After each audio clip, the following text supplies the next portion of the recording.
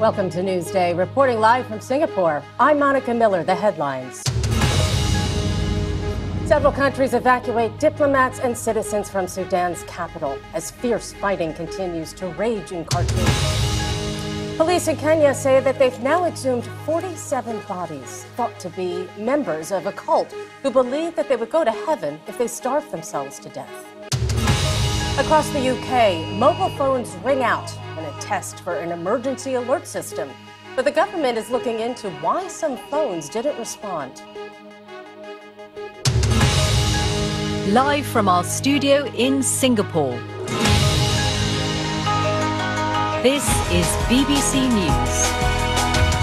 It's Newsday.